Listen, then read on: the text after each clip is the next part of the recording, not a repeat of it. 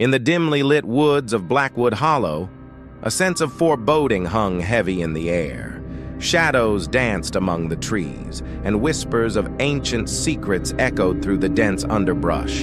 It was a place where the line between reality and myth blurred, where legends came to life under the glow of the full moon. Deep within the heart of the forest, nestled amidst the gnarled roots of an ancient oak, lived a creature of nightmares, a werewolf known only as Fenrir. His existence was a curse, his nights spent prowling the woods in search of prey to sate his insatiable hunger.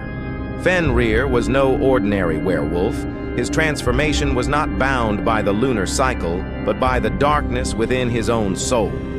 When night fell, his human form twisted and contorted, giving way to a monstrous beast fueled by primal instinct.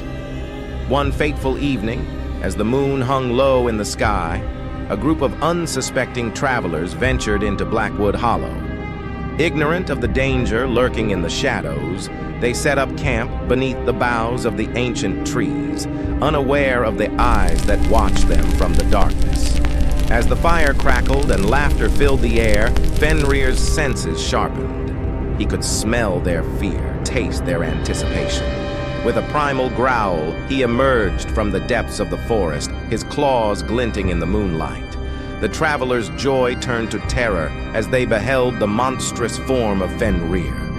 With lightning speed, he pounced upon them, his fangs dripping with saliva as he tore through flesh and bone. Screams pierced the night, echoing through the hollow as the forest bore witness to the carnage. By the time dawn broke, only silence remained in Blackwood Hollow. The travelers were gone, their campsite nothing more than a memory swallowed by the ever-hungry woods. And Fenrir, the cursed creature of legend, retreated once more into the shadows, his hunger temporarily sated, but his thirst for blood unquenchable.